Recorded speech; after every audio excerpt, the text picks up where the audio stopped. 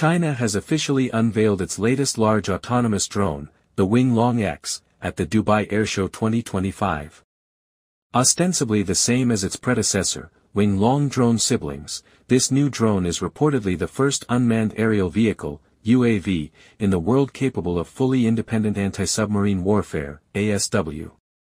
If true, this is a big deal, as anti-submarine missions are widely considered the most difficult of all maritime military aviation operations. The new drone is huge, with a reported wingspan of well over 65.6 feet, or 20 meters, that's roughly the same size as a small business jet.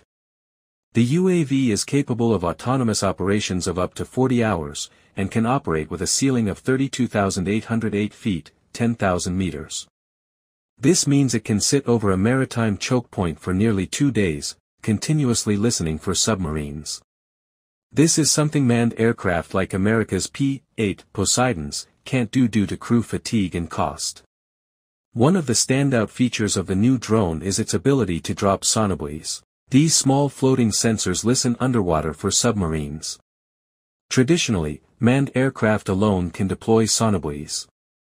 With these devices, operators analyze the sound and then direct ships or helicopters to engage potential submarine threats, should they be identified.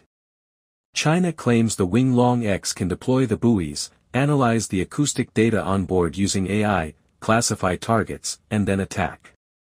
According to reports, the new drone can carry lightweight anti-submarine torpedoes. If true, then this new drone could not only deploy sonobuoys to detect submarines, but could also, in theory, track and kill them, all autonomously. If claims are bona fide, this is a huge deal, as drones like this would massively expand China's control of the South China Sea.